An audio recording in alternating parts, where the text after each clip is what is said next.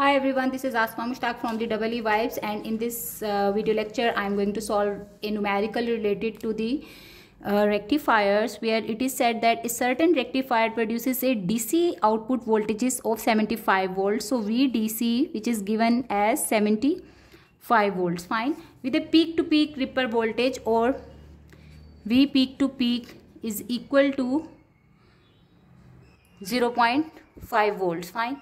You have to calculate the ripple factor, which is evaluated in percentage. So ripple factor is equal to what? The ripple factor is given as V peak to peak divided by VDC. Okay, so substitute the values of the voltages that are given, and when you will multiply it with 100, you will get the ripple factor equal to 0.67. Okay, and as it is represented in percentage, that's why you will represent it like that.